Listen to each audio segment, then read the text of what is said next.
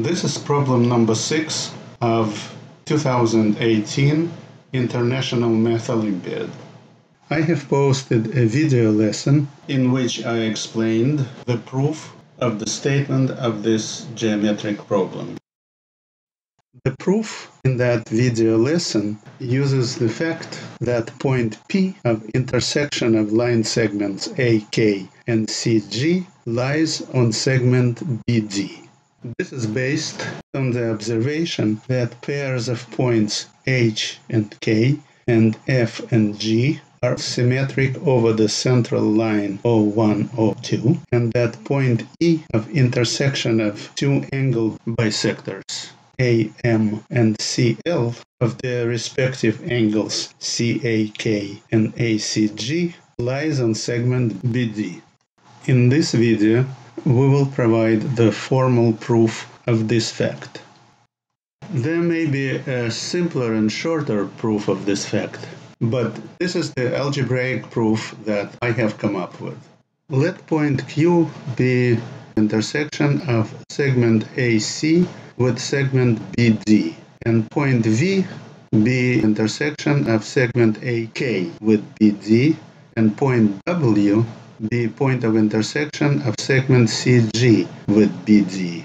We will prove the lemma that line segments AK, CG, and BD are concurrent, and they intersect in one point P, with which points V and W are collocated. Triangles AKH and AVQ are similar, since segments QV and KH are parallel. Analogously, triangles CGF and CWQ are also similar. Then we apply the angle bisector theorem to triangles AVQ and CWQ, from which it follows that segments VE and WE are congruent if and only if two ratios AH to AK and CF to CG are equal. If we prove the equality of these two ratios, it will prove that line segments AK, CG, and BD have one point of intersection, point P. Then we introduce the system of coordinates x and y as shown on the diagram, and we write our lemma using the x and y coordinates of points A, C, H, K, F, and G. And by the construction of this configuration, the x-coordinate of point K is the same as x-coordinate of point H, and the y-coordinate of point K is minus y-coordinate of point H.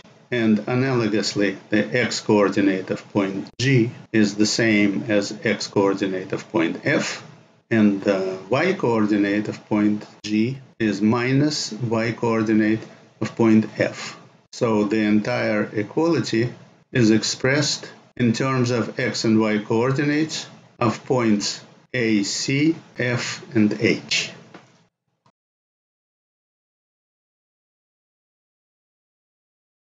The less geometric fact that we use for this proof is that trapezoids C, C prime, F prime, F, and H, H prime, A prime, A are similar, since their corresponding sides are either parallel or the same. Then we use the equality of ratios of their corresponding sides, and the rest is algebra.